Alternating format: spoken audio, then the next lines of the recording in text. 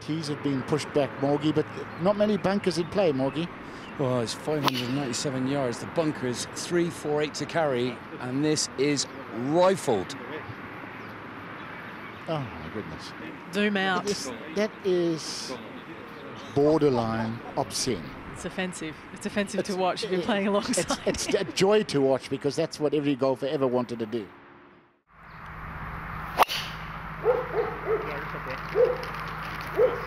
It's good to bend down and pick up the tee. Usually a good sign. That is so far down there.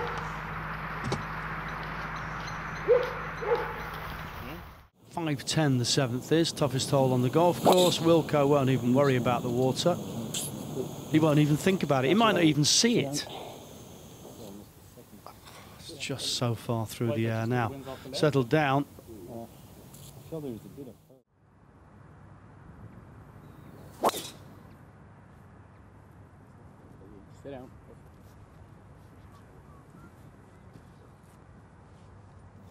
Yes, that's how you play a drivable par 4. Nearly landed it in the hole. I mean,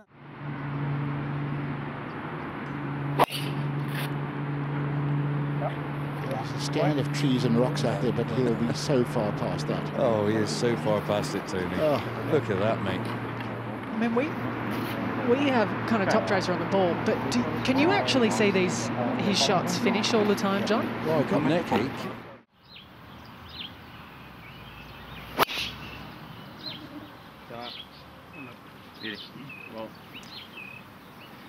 503 yards. This is there's our TV compound. That's where we are down. But you know what? You know a man's long when every single player who walks along the back of the range stops and watches when he hits driver. It's just an astonishing, the different sound altogether.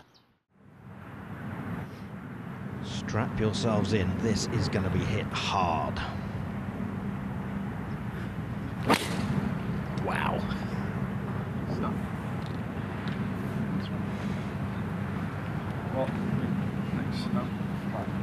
That is one enormous wallop. Launched. He was talking about it in his press conference. It said that he can get up around 211 miles per hour in ball speed. He's trying to get over 200 miles an hour ball speed on the golf course one day in tournament play. 335 to carry all of the right fairway bunker, and he's trying to do just that.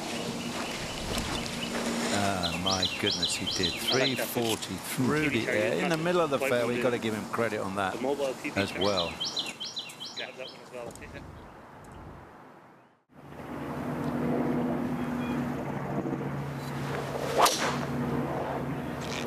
Bryson DeChambeau at 18. He cannot advance to the Sweet 16, but he can help. How's this?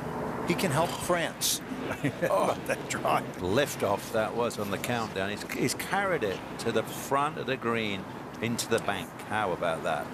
The first one was hit hard. This one might be hit even harder. He's not commentating, so it must be straighter than the first one. With his left foot, where it spins around, he's better off letting that spin, isn't it, rather than putting all of the force into the left side. The swing of Bryson DeChambeau. Yeah, we're going to compare 2009-19 on the left-hand side and the present day on the right. You can see the bigger setup, more powerful, wider stance. The extra yardage has come from a massively improved coil. Just look how much he's wound his body up on the right-hand side compared to the left. And also look at the length of the swing. The wrists are more heavily cocked on the right-hand side in the present day. And that leads to more lag, more leverage as he comes into the impact zone.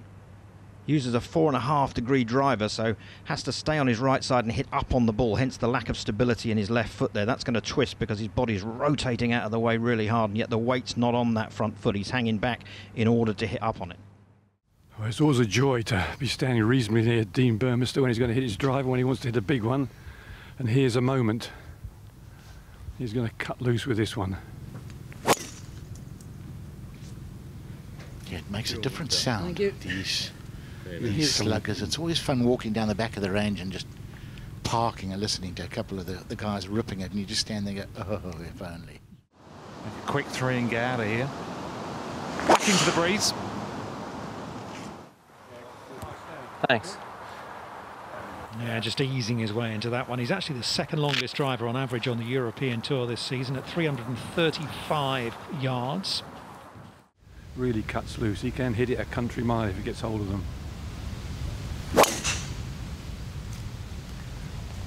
He's got quite some club head speed, hasn't he, Burmester? And that's a beauty. That'll be all systems go for sure. Sort of has almost like a cricketer's follow through, this Burmester. But he's not going to be holding back here. This will be a whoosh. Just a little bit, man. It's listening. Good though. Perfect. Driver at the 12th for Burmester. Stand back, Ken. I'm well away, don't worry, it's like a firework.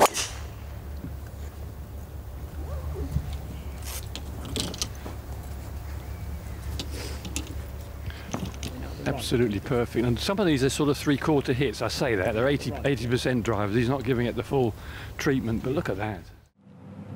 And you really need to find the fairway. It's a narrow slither down there where this boy hits it.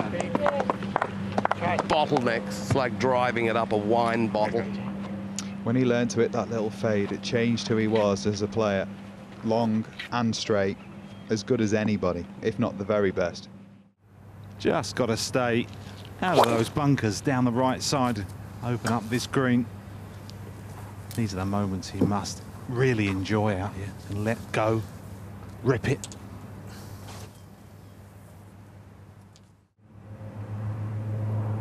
Dustin Johnson on 6. Off we go.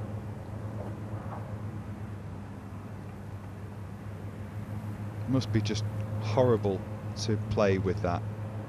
How much further than yours it's going, and also how much closer to the middle of the fairway it is on every time. A good chance for DJ here. A lone bunker down the left. Managed to stay away from that. It'd be just fine. Opens up the green nicely. What bunker? Correct. That's amazing. 291 uphill, Jay. Yeah, it doesn't exist for this guy.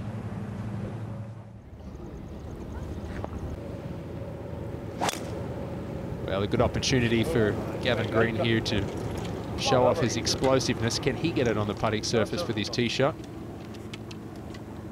Ooh, hang on a moment. Can he hold it? This is insane. 390 yards. Well, he deserves that. Right, Gavin Green. Step 1. Just blast it down the fairway.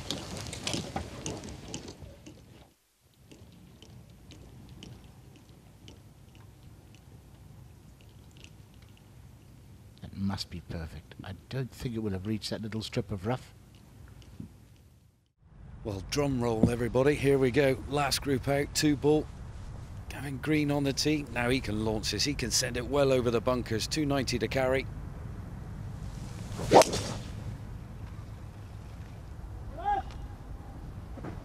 Sit.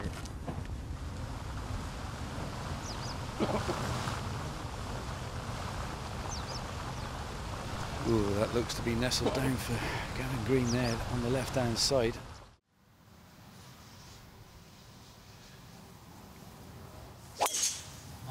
And Lee with the driver, and it looks like a bullet. Stay in the first. Ah, what a difference that makes. Back on the tee, Lee. Settle. You heard him say settle. Doesn't want that to run through the fairway. Just. We might see this young Lucas Herbert send one here. This will be big. Well and truly setting up for that draw.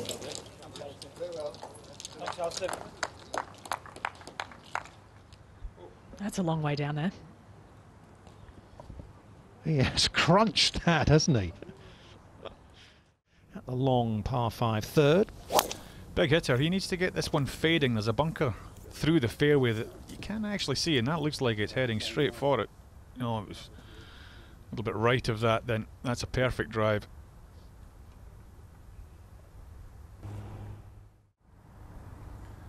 He's a long hitter. Lucas Herbert. Shot. How much is he going to cut off?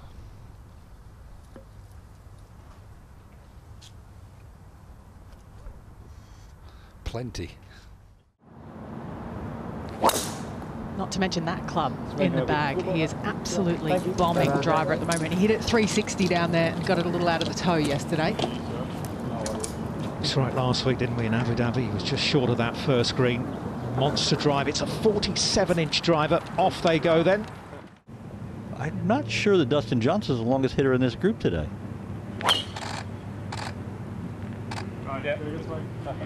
Yes, Ryan Fox can really launch it out there, can't he? And he loves to play golf courses aggressively too. He attacks them, takes the driver out on holes that other players of his length perhaps wouldn't. There's about a yard in that, isn't there? Big hitting Ryan Fox. I wonder whether he can, if he gets it right, surely I would have thought he could pitch this one on this green. If he hits it straight, that is. He does, yeah, he's a big hitter, Ryan Fox. Fox.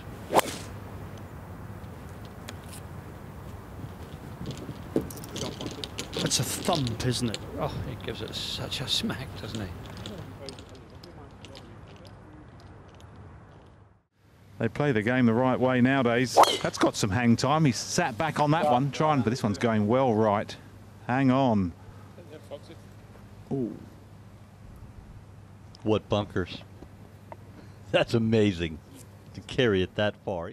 This is going to get a serious hiding.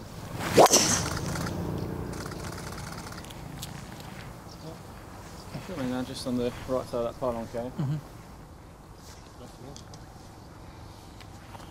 Good position.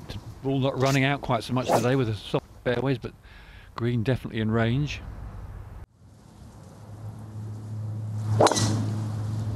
Lovely swing to watch him on Pieters.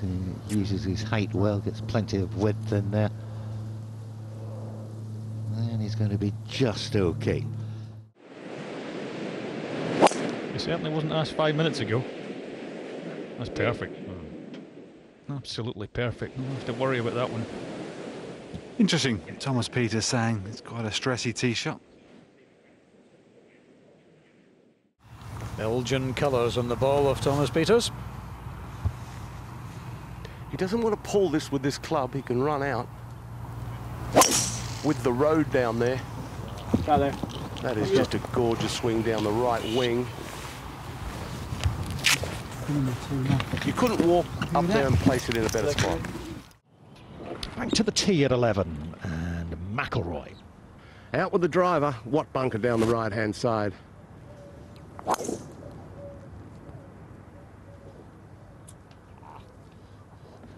Has he got the carry? Indeed he has. Couldn't place it any better. Tee it high and just give it to it.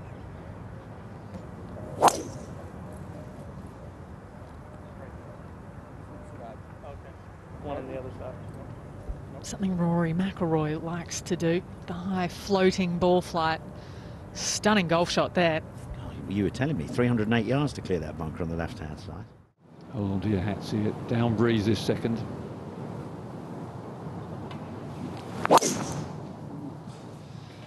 If he finds the fairway here, he can hit this for about a 7 or an 8 up.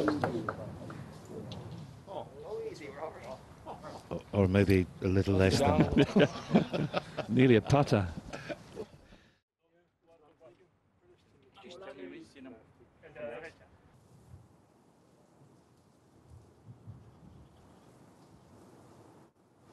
But with this club he's got in his hand, gee whiz, it bottlenecks down there. You need to be so precise with the line on this tee shot.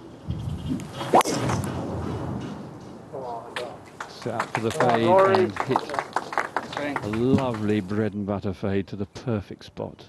That's a joy.